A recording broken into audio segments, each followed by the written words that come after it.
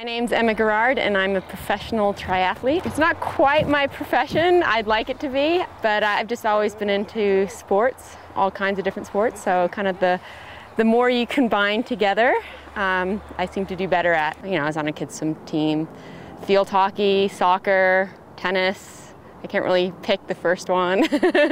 I was a college athlete, so I did running and cross-country skiing, and I think the goal of doing triathlons was a good one, so I just started doing them and got hooked, kind of like most people do. I actually got to cover the USA Championships as a photographer and was pretty inspired by that, so that kind of motivated me to try to qualify for the race the following year, and I did.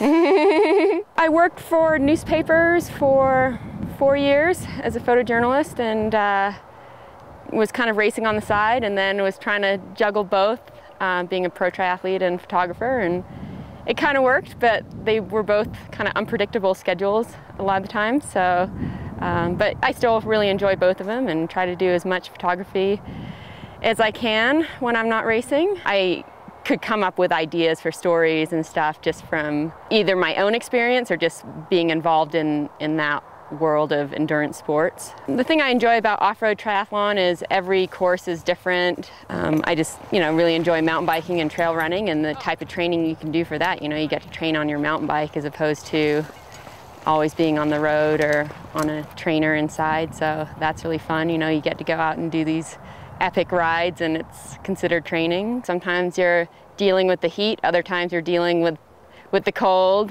They're just long, hard races and the intensity is really hard. And one thing that's really different about Xterra than road tries is how you're racing with other athletes, because obviously with mountain biking, passing's a lot harder and you can also use the other competitors to your advantage. I was the top amateur at Nationals in 2007, and after that I turned pro, and it's not an easy road. Some people have success overnight, but for me, I improve steadily each year, and I think I'm still kind of waiting for that big break, but I've had really good races this year and been consistently in the top 5, and hopefully we'll be on the podium or top 3 soon. I think I'm, one of the least experienced at the moment, and actually one of the youngest, which is actually kind of funny because I'm 29, which is in a lot of sports is pretty old, but for mountain biking and especially off-road triathlon, women seem to be getting better as they're getting older. I wouldn't be doing it if I didn't enjoy getting out and training every day, and